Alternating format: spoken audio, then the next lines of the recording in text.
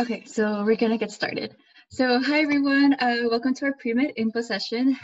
Thank you all for joining us. We're very happy. And before we actually begin, the PAs are going to introduce themselves, then we're going to go over the requirements, and in the end, we will answer your questions. Please write your questions in the chat, but once again, keep in mind that they're going to be answered at the end. So my name is Karen, and I am one of the social science PAs.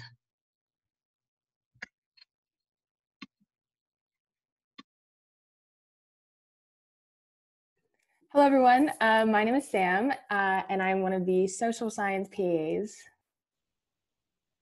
Hi, everyone. I'm Christine. I'm also one of the social science PAs.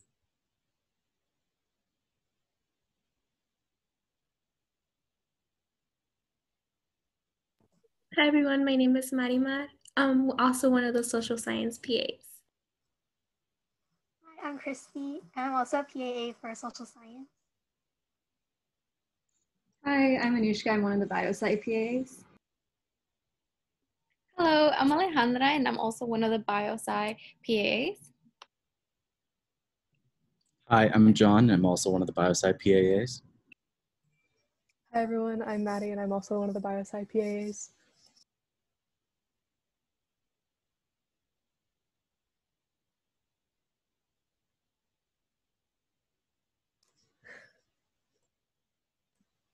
Are you ready for the next part? Is that everyone? Okay, I'm going to now share my screen with the presentation.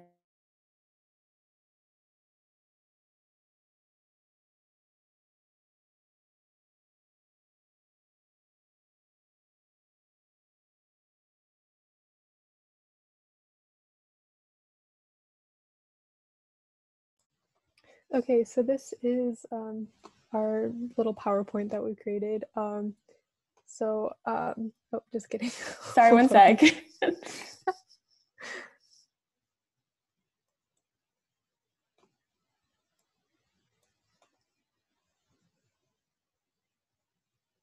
Just some minor technical difficulties, y'all. And somebody just joined us, so just to recap, we have a slide presentation for y'all. We're going to talk about the requirements, both academic and non-academic, and things that you should kind of look for while going through your application and pre-application process for med school, and then we will answer questions at the end. Yes, so once again, this is our PowerPoint presentation. Like John just said, we're going to be going over some of the requirements for med school and kind of how to prepare for that best during your undergrad years here at UCI. So if you wanted to, yeah, okay. So a lot of the information that we are going to be presenting on this website, or on this PowerPoint, is from this website, which is honestly one of the most useful resources that's available to you. And once again, all of this information will be sent out to you after this meeting too. So if you forget about anything that we've presented to you, don't worry about it. It's all there on that website and then also in this PowerPoint. So just kind of a brief general overview of the things that we're going to talk about in this presentation.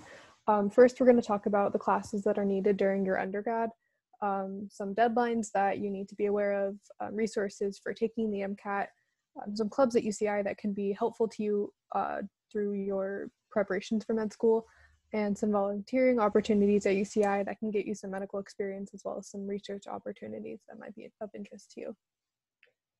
So first, we're going to start looking at the classes needed for undergrad. So once again, this is all in the video. There's two videos on that first website link that we showed you. All of this information is in there. This is just kind of like a summarized version of it. So during your undergrad years, you'll need to take the general bio series, which is bio 93, 94, 97. You'll need to take general chemistry, which is Chem 1A, 1B, 1C, and the lab for 1C, and then the 1LD lab, as well as organic chemistry, 51A, 51B LB, 51C, and 51LC, the physics 3 series or the physics 7 series, your English requirements, that's either the writing 39 series or Hume Core, and then math 5A, 5B if you're a bio major, or 2A, 2B if you're a social science major, and then as well as stats 7 or 8.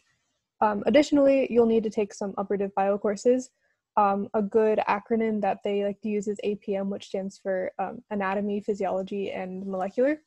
And so those courses at UCI, anatomy is kind of either D136, which is a course that's taken during the summer, or D170, which is a 6-unit course that you could take during your year.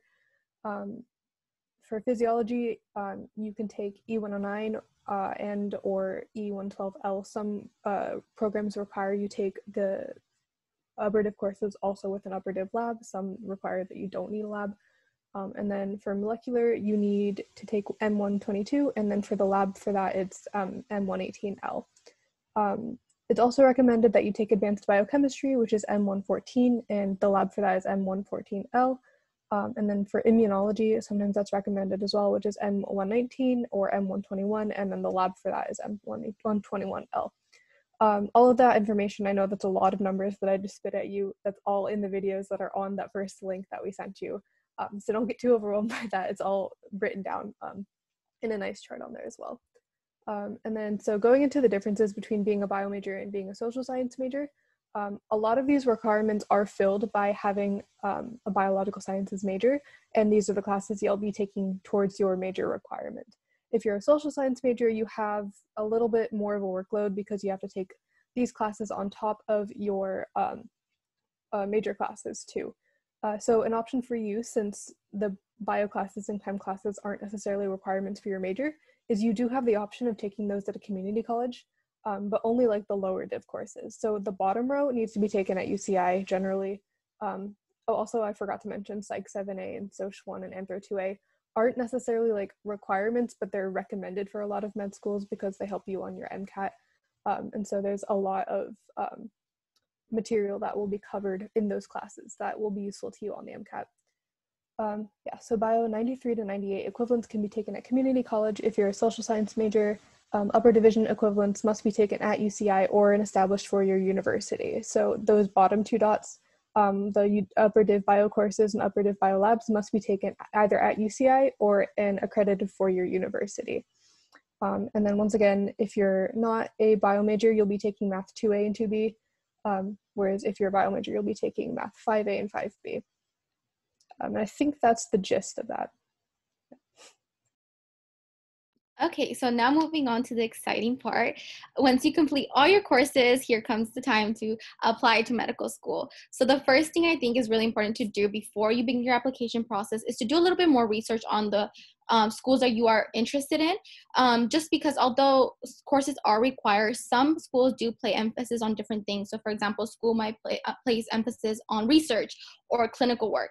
So although you have completed the required courses, it's always nice to make sure that you also satisfy some of the things that medical schools, especially those that you are interested in, are really interested in seeing your application. But once you have done that, you should also research the deadlines to submit your application, which is really, really important. And you can find these deadlines on the AAMC website, which stands for the Association of American Medical Colleges. And you can find basically all the information regarding medical school applications on this website. So this website is literally going to be your best friend when it comes to applying to medical school. And there's a link for you guys if you guys are interested in like looking up the schools that you guys are interested in and their application deadlines.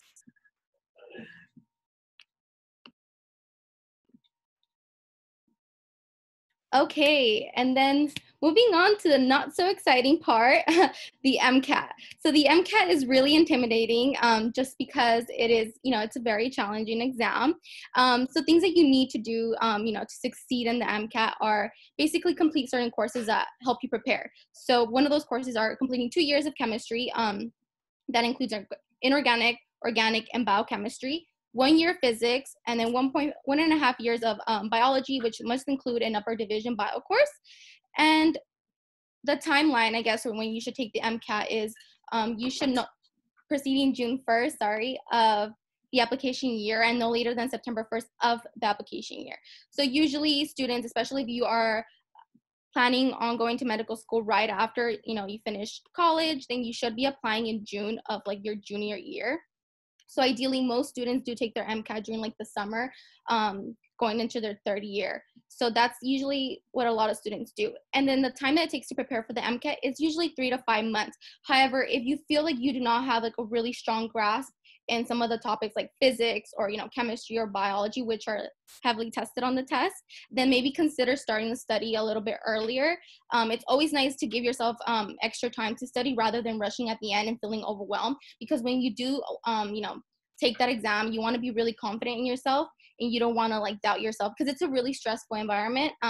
As someone who has studied for the MCAT, it gets really stressful and it's really overwhelming. And sometimes you start considering like, oh my gosh, am I ready or am I not ready? So it's always good to give yourself that extra time just to double, like make sure that you got this and build up your confidence, because a big part of the MCAT is not only studying the material, but also being confident in yourself, because that could really affect your performance the day of the exam.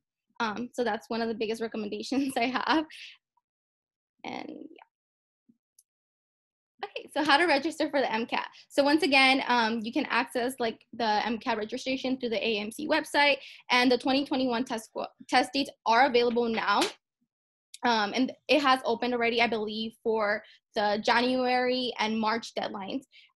So if you are interested in taking like the MCAT during these times, then maybe you should consider like looking at them and maybe signing up. It's a really easy process. It will also, I believe the February and like later deadlines will open later on, and it gives you the exact date so when it opens. So if you do plan on signing up for the MCAT, it's really important for you to like log in at the time given, just because the spots get filled up really, really fast.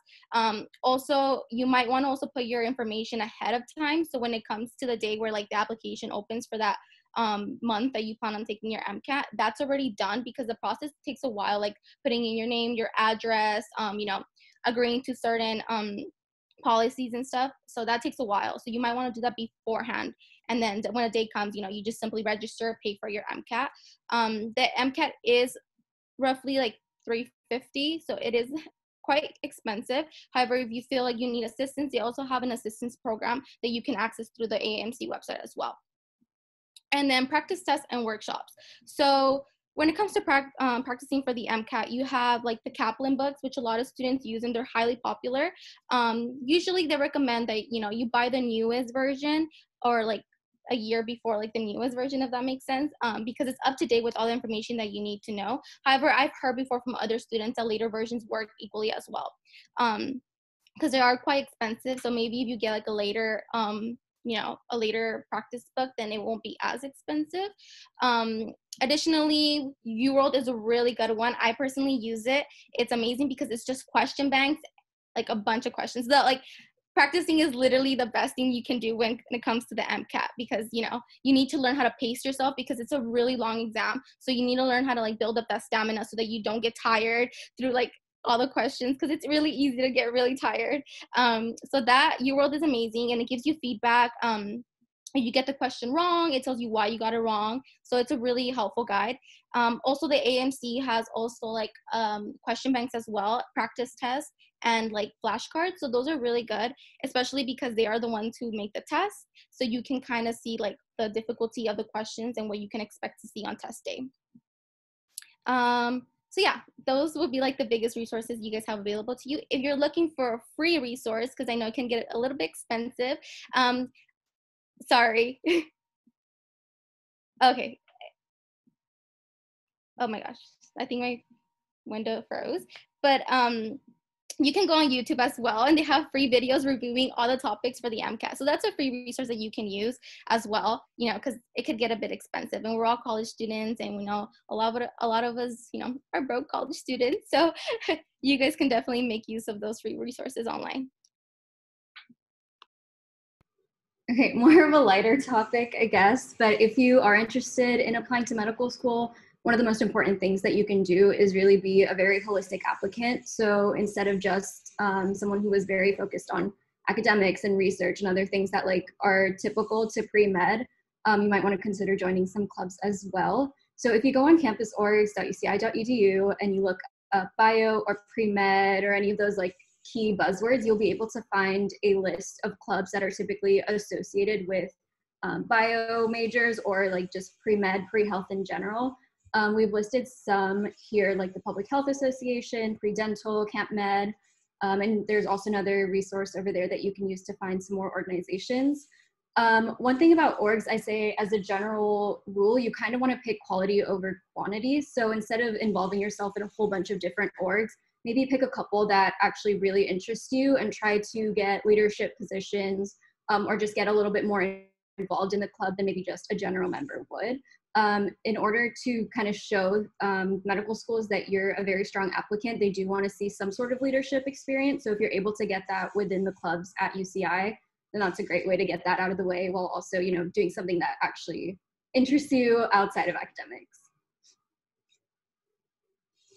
Another great thing that you can do is volunteer. Obviously, clinical experience is really beneficial in a med school application. Over here, we do have some student-run clinics under the UCI School of Medicine that we've listed there, and a whole list of those can be found on the website as well. These are great because they're usually on campus or very close to campus, so it won't be really hard to get to those locations. And they do provide you with a lot of hands-on experience that you might not be able to get anywhere else.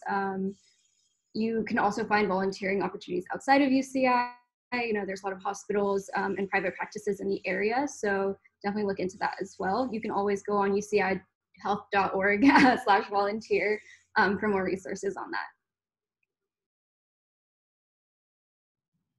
All right, so in addition to everything else, research is another great experience to add to your resume if you're looking at med school. Some common misconceptions is some people believe it has to be bioresearch or that you have to be in a lab pipetting something, and that's not the case. They're really looking for kind of you applying and pursuing something related to something you're interested in or passionate about in like an academic field, and pursuing your own thoughts and ideas with it. So any research, any creative project is going to look good on your resume. So UROP is our undergraduate research opportunity program here at UCI. They fund a lot of research, and there's an annual symposium where you actually get to present your research, either in like a 15-minute oral presentation or in a poster, both of which are really good to have on your resume. That's something to kind of brag about, that your research was at the quality that you were able to present it in front of faculty and other students. If you are interested in getting involved in research of any kind, the UROP office is available to help. They have drop-in hours scheduled. If you go to their website, urop.uci.edu, they have a bunch of them on the front page. If you're looking more than an office hour, kind of like just to drop in and ask your questions, and you want someone to walk through the how and why of getting involved in research at UCI, a great thing to do is to go to the Get Involved in Research workshop that they're having next Tuesday at 3 p.m.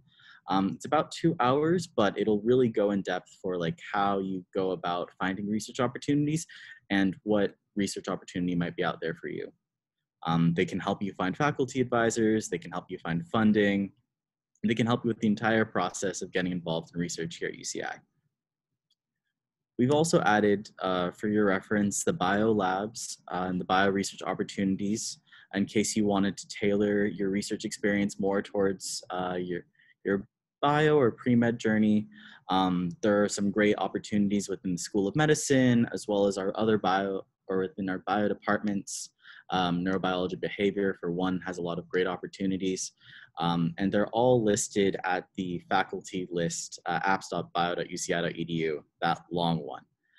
It's really great. We put all of the faculty mentors that are available for research, as well as a little description of what they're looking for in a student, as well as their what they do for their research. For all the information about how to get involved in Bio 199, just go to the link, undergraduatebio.uci.edu. All right, well, that wraps our presentation for you.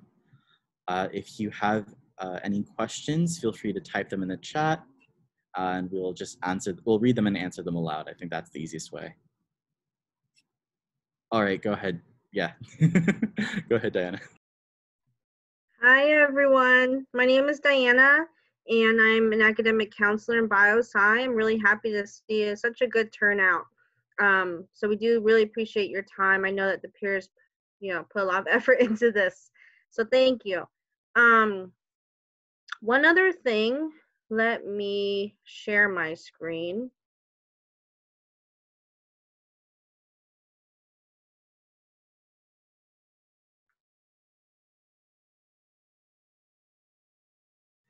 I think I changed the settings, so I think you're able to share now. Okay. Sorry, I have so many windows.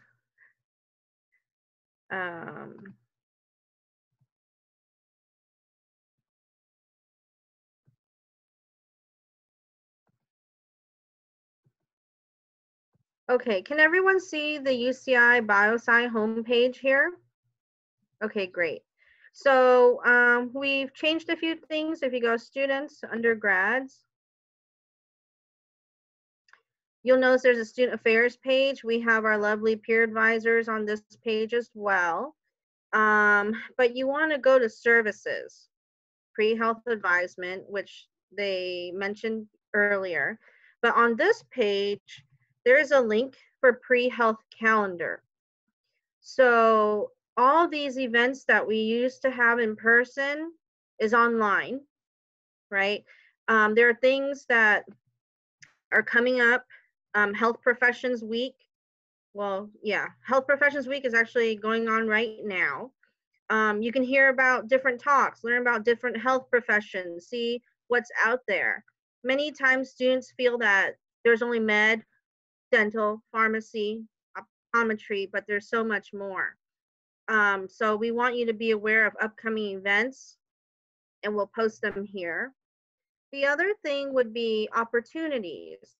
So as you are home and you look for opportunities near your home, local hospitals, clinics, low-cost clinics, nonprofit groups, hospice care, nursing homes, and things like that, when it is safe to come back to Irvine one day, if you scroll to the very bottom of this page, you will see right here, clinical and community volunteer opportunities. These are places that historically our students have worked at while they were at UCI. So everything's within the local community. So if you are currently in Orange County, I would say visit this page and see. As the situation changes, different places are, changing the way that they're allowing for volunteers. More recently, if anyone has heard of COPE Health Scholars, I talked to a student who's actually going to be in person, but I talked to her about 3 weeks ago, and she said that she was going to start in December. So check back periodically. And one other thing about the fee assistance program that Alejandra mentioned, when in doubt, just fill it out. Okay, they can tell you if you don't meet the requirements or not financially, but if you do, you can get assistance, fee assistance with the MCAT, fee assistance with applying to medical school, which costs a lot of money. So please look at that. And that's all that I have to say. Oh, one more other thing. So BioSci 3A is a class that we offer in the winter quarter only, and we go over things like pre-med requirements, when to apply, how to be competitive, what to do if you're not competitive, and all the other health professions that go along with allied health in general. So we recommend that you do look into BioSci 3A this coming quarter. Okay, I'll go ahead and stop sharing. Thank you.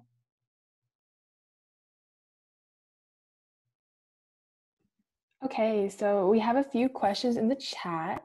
The first one is, have any of you applied for medical school this year? If so, what has the process been like for you so far?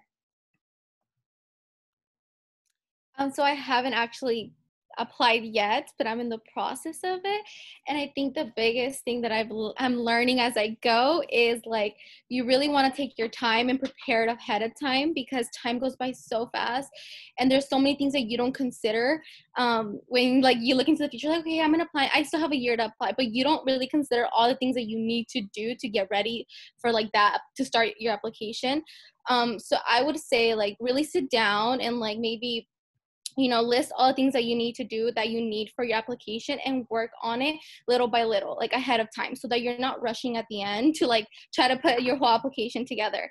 So things I didn't consider, you know, you always focus on the bigger aspects of your application, like, okay, getting those courses that you need to take for your application, and, you know, making sure that you have good grades, and then the MCAT. But then you forget about the little things like your personal, like, statement, you know, or, you know, getting those letters of recommendation, which do in fact take time, because some people take like up to 2 months to write like a letter of recommendation. And I know that sounds like, wait, why 2 months? But some people take 2 months, some people take like 3 months. So always expect to like do things ahead of time, just in case at the end you run out of time. And you don't want to run out of time, because your application is like, everything has to be turned in time, or else that could really affect your application, and like, you know, whether you get accepted or not. Just from my previous experience talking to other students who have applied, something common that I have heard is that they miss deadlines, and they believe that that truly did affect their outcome. So because a lot of them did get, like, you know, their application reviewed, and they got positive feedback. So they, I guess not blame, but they consider, I guess, yeah, you can say they blame them not like submitting their application on time being like the main factor that, you know, caused them to not get accepted into like their medical school of choice. So being timely is like the most important thing. Start working on your personal statement, I think, ahead of time if you can, just because like you literally need to put like the most important things of your life in 2 pages, which is so hard. So you really like want to make sure that who you are as a person is reflected on that paper, because, you know, they want to see grades and they want to see like good test scores, but they also want to see who you are as a human being, you know. So definitely take your time with the whole application process. Thank you. So our next question is, have any of you taken the MCAT yet? If so, how did it go?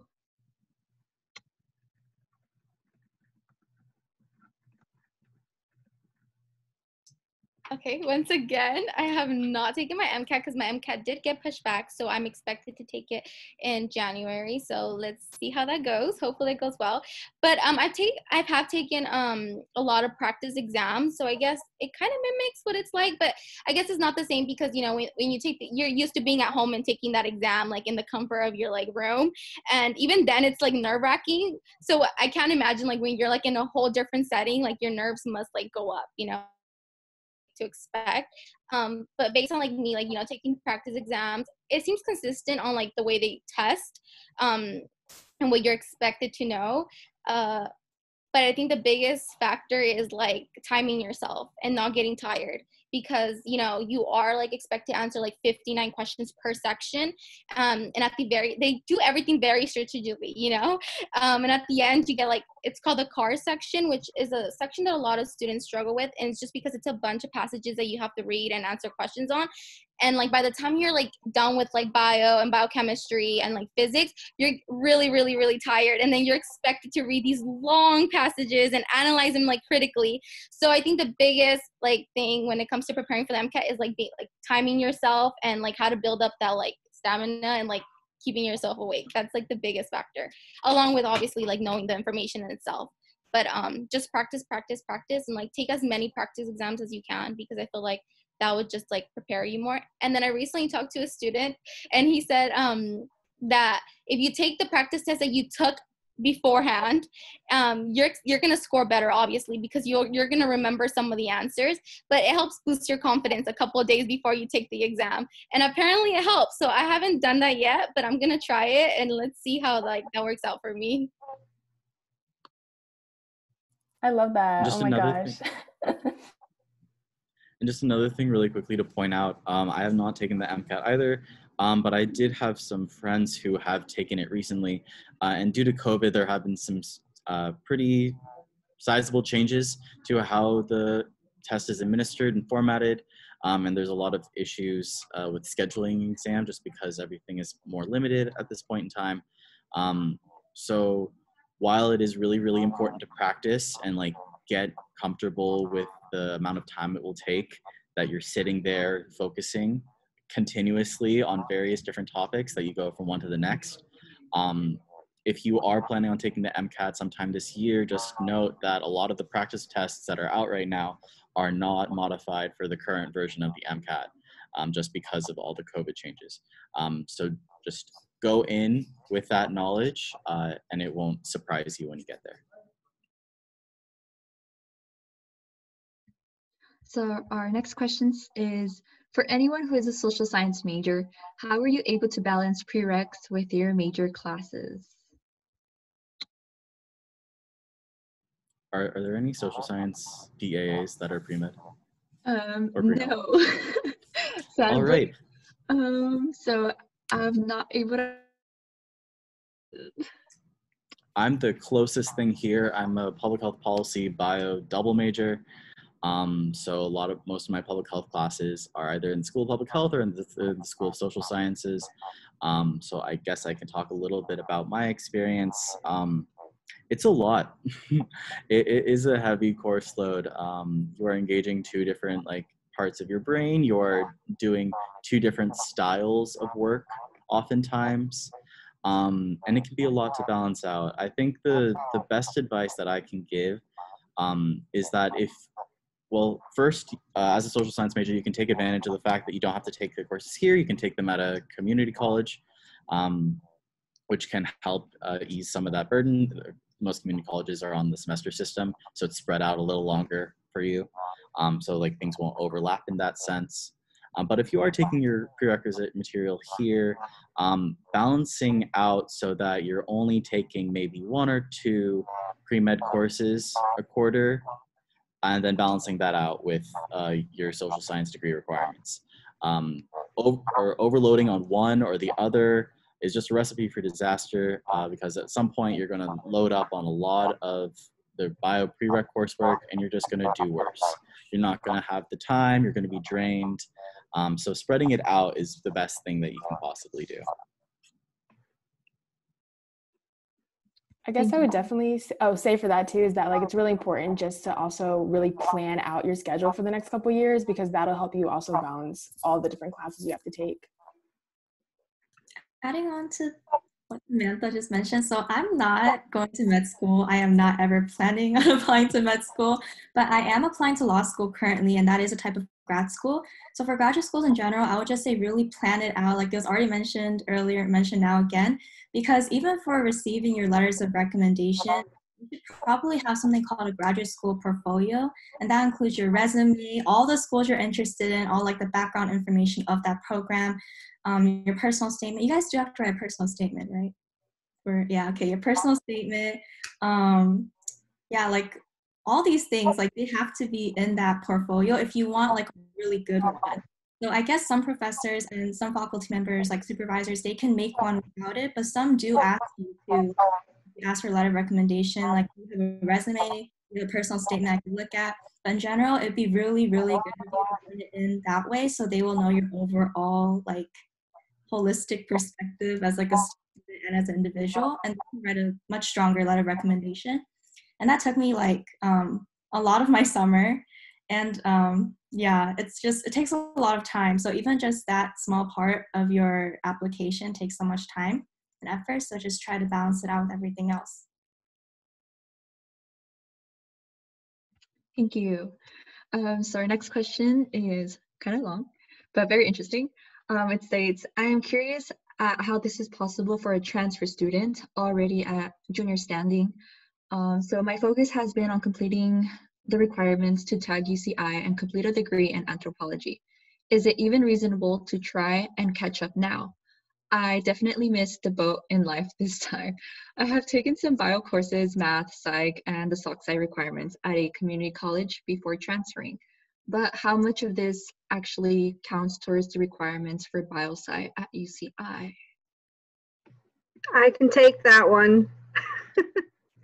Okay, Naya. So for transfer students, you are at UC Irvine for a limited amount of time. From what you're saying, the math might count depending on the bio that you've taken. Some of that may count, but certainly general chemistry, you can get started if this is your first year at UC Irvine. And then the second year, you can take organic chemistry and physics.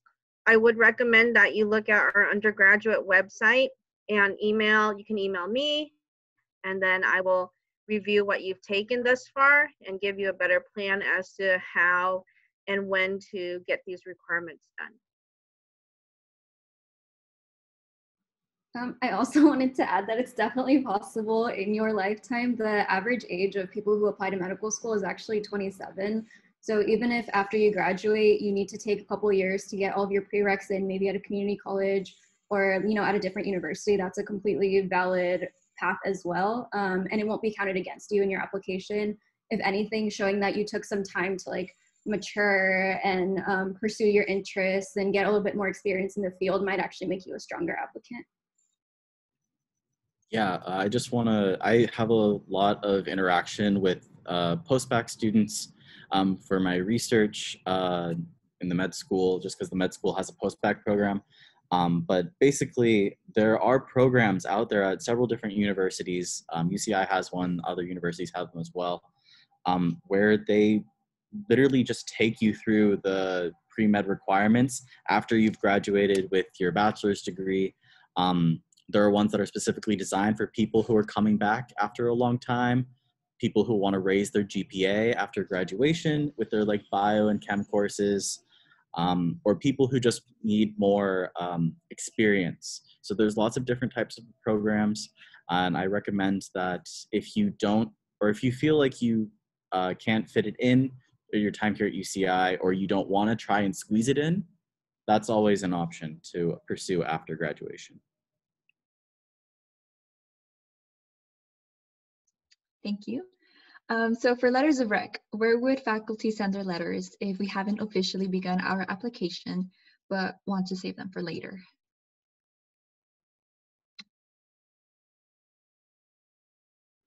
I think Diana sent a resource for that in the chat as well. Yes, it is called interfolio.com, and they send to various health professional application services or just to graduate schools in general. So you can pay, sorry, my son, you might hear my son. You can pay a nominal fee and they will store your letters and they will send them. And when you apply, you want to read the instructions on, let's say the AAMC website about how to send these letters. There will be very specific instructions of how to send coming from Interfolio. So just be aware of that. Touching upon letters real quick, you want to give your letter writers easily 1 month to write this letter. In June, it is very busy. They're writing letters for many students. So it's good to get to know them right now, go to their office hours, take multiple classes with this faculty member. If you are enjoying getting to know them, that's very important. And when the time comes, then it should be easy for you to ask with confidence.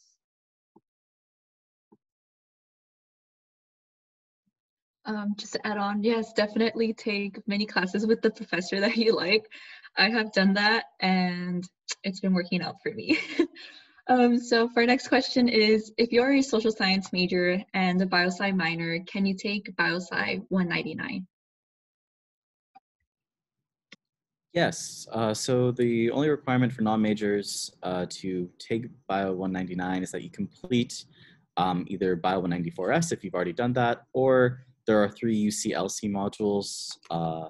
Let's see, I think I just linked them there. Those are kind of the instructions for what you'll need to do in order or before you start looking for bio research.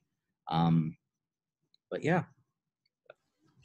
Something to keep in mind with that, though, is some labs do have specific class requirements that you need to take. So, for example, like some labs might require Bio 97 or like Bio 99 or something. But just because those labs exist doesn't mean that that's a requirement for all of the labs. So just keep that in mind while you're looking for bio labs.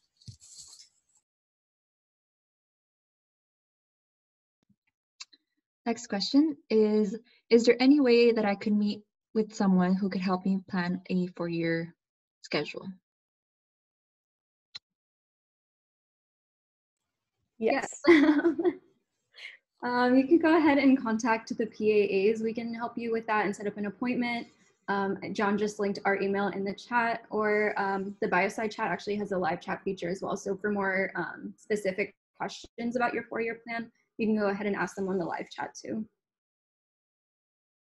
Sorry, one more thing. You can also contact a counselor if you would prefer that instead.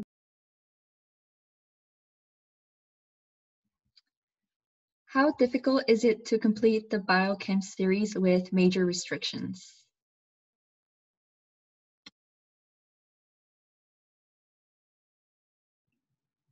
For bio and gen chem, the major restrictions, of course, will prevent you from enrolling during the normal enrollment time, but they are lifted for the open enrollment period.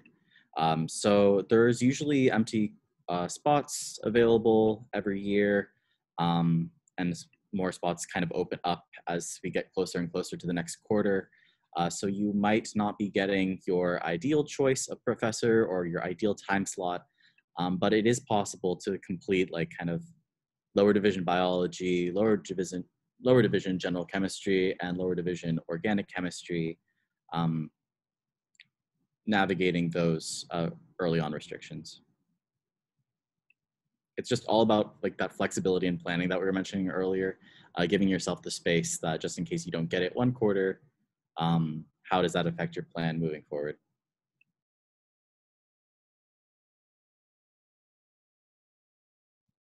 So our next question was answered by Maddie, and just a quick overview, it's where can I see the community college equivalents, and go to assist.org. So we don't have any more questions. However, we still have 15 minutes in case anyone else has more questions.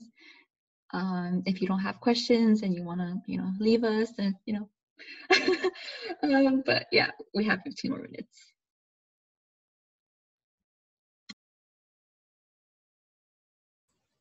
If you guys don't have any more questions, I'd be down to chat with y'all if you wanted.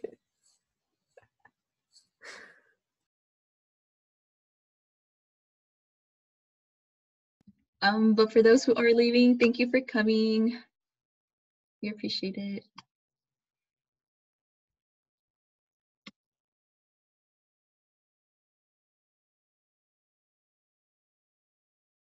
Oh yeah, and quick reminder that we are going to send out the PowerPoint to the emails that you guys filled out in the form, and it's going to be recorded and posted, the videos. Yeah.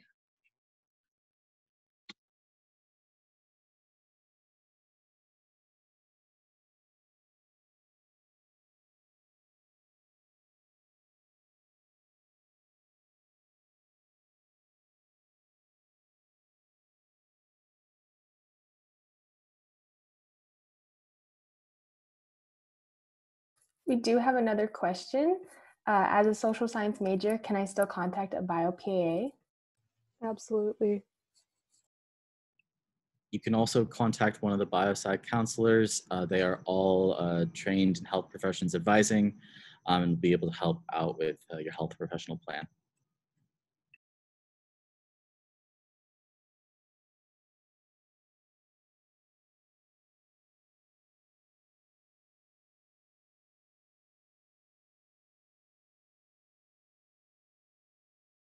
To all of you who are remaining, I guess something else I could also put in is that we have a resource center at UCI called the Social Science Academic Resource Center, also known as SARC for short, SSARC.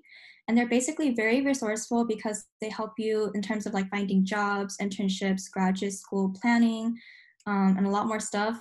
When we were in person, they actually had the exam books that you could practice in and stuff. So that was really useful. But right now, obviously, we can't. So, what it is what it is. But if you need someone to look over your resume or look over your personal statement, or you have an an interview coming up, that you're not sure of, and you want to practice it on someone, you can definitely contact them too. They've definitely been very helpful to me in terms of me finding a legal internship and helping me really clean up my personal statement and my resume. So if you just need that one little cleanup before submitting it, or trying using it. Yeah, thank you, Waylon. So she just linked the SARC website right there in the chat if you're interested too. They do currently make Zoom appointments right now, and over the summer they are working too. So if you're planning on doing all this over the summer, they are available. I like the next question. It says, I have a question. How do your GPAs look? I feel like bio majors have a stereotype of having like above a 4.0. Is that true amongst the group of you? Not to put people on blast, but I am curious how realistic that is. I'm gonna be real, it's really unrealistic for a bio major to have a 4.0. Most people do not have 4.0s. If you do, good for you, that's really impressive. I do not have a 4.0. My GPA is not terrible, but like, it's not a 4.0, you know?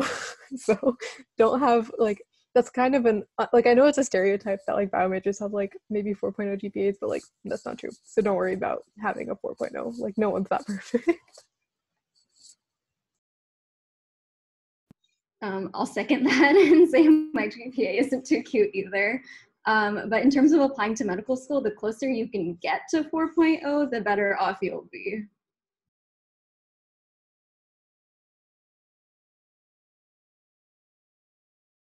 So I didn't actually look at the statistics, so if I frighten you, I am sorry. But on the health professions website that we've linked a couple times, there is this. And this is from the 2018-2019 application cycle from UCI students. And these are their average scores. So the average GPA of a UCI applicant was a 3.52. The average science GPA, so your biology, your chemistry, your physics, your math courses, was a 3.44. For the ones that got admission, it's slightly higher for each of those categories. It's around a 3.6.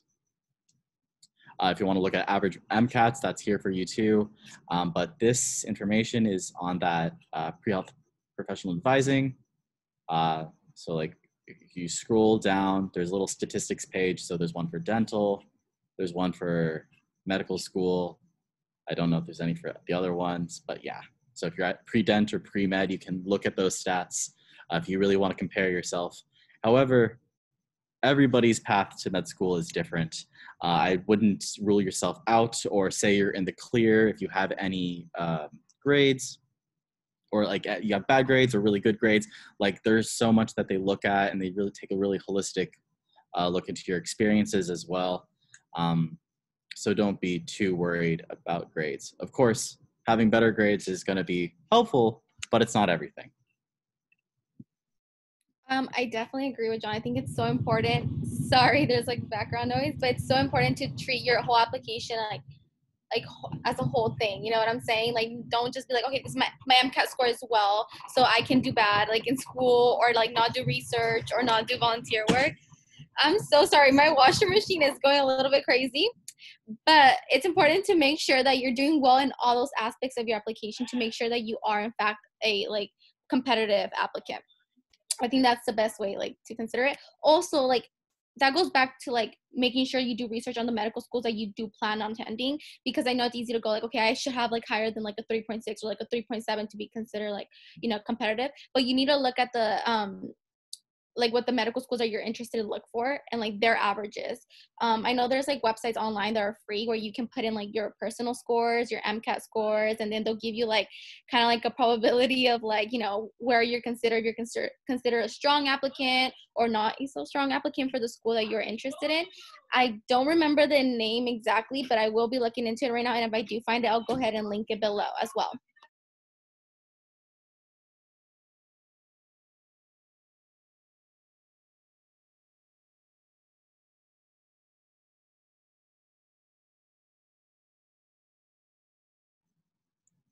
Just to talk about the MSAR, I have that right now. I have like the online version.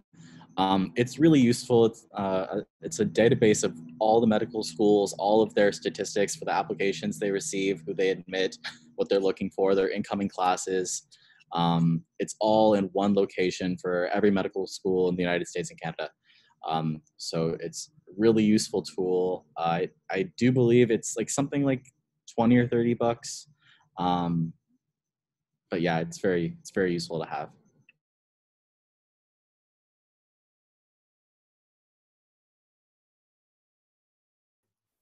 Thank you, Naya. I'm so glad that you really enjoyed this session. But I think also like the biggest thing is just be confident in yourself. Like don't really compare with yourself with other people.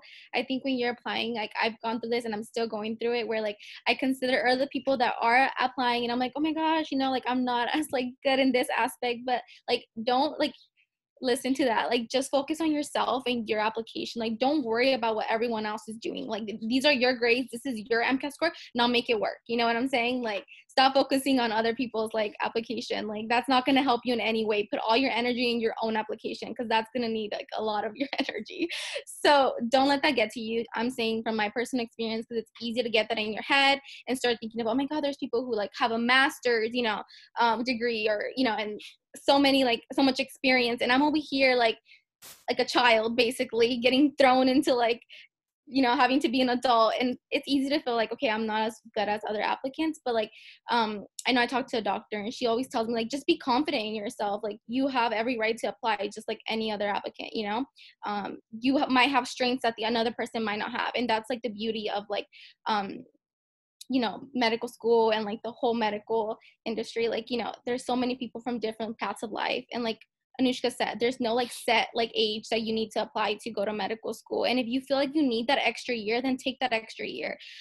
There's nothing wrong with that. I think, like I said, it's really important for you to be confident when you're applying, because this is one of the biggest steps that you are going to be taking in like your life basically. So you want to make sure you're doing it right. So yeah, because you don't want to regret anything. So I don't know. That's kind of my opinion on that. I think for grad schools in general, like I totally agree with what was just mentioned, because before I started on my application, or even like I was just in the process of studying for the LSAT, like which is the exam for law school admissions, I was just like, how the heck am I supposed to like compare to all these other people? Because they're like, when you look at the stats and you look at everything everyone's recommending who's gone into law school or in the process, like, oh, you should do this, you should do these extracurriculars, you should like do this position, or you should be a leader, or you should be a follower, like, but that's technically just like everyone else's path, and you just have like your own. Like I think what was mentioned is so important, because like it's really important that you don't feel overwhelmed during this application process for anything, but in grad school really right now, it's really, really easy to feel like you just can't get it done, because there's just so many deadlines, there's just so many materials you have to make, there's just so many things you have to write, there's just so many exams you have to practice taking, and you're just like, I don't know what to do. Oh, that's how I felt. But then that's why you have to give yourself time. But I think it's also important, like the moment, like the timing you're doing all this, because I had like a year or something to like prepare technically, but because I already know I was going to go to law school, but I didn't feel like the urge to like do these materials until like when I was really close, like a lot closer. Because I think that's when you also know like you're certain what position you want, like you're certain like why you want to go to that grad school to begin with. And I think there's a lot of stuff to do with timing, and also preparing yourself for like just thinking at least why you want to go, I guess in this case to med school. So I think that's what personal statements are there for too in general for grad schools. They just want to know like, why are you going? Like, are you certain you want to do this? Because it's a lot of money, it's a lot of time, it's a lot of resources. And so the personal statement should be a benefit to you. At first I was like, this is taking forever because I have to write one for each school. But then I realized it's so beneficial to me, because it gave me a more deeper understanding to like questioning myself, why should I go in the first place, and like, is it really for me? And it made me appreciate like the attorneys much more, and like, yeah, I want to go here. It's really great. So try to have fun with your application process. Appreciate the little parts of it, but just take the time for it. I'm learning too.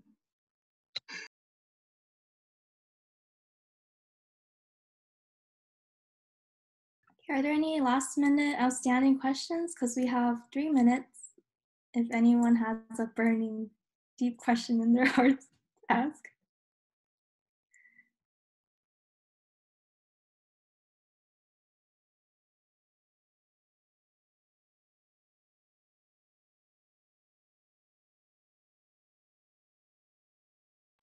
I guess something quickly just to mention this while we wait would be to like try to do volunteer work, because it really helps you like consider if this is something that you really want to do, and if you do see yourself doing it in the future.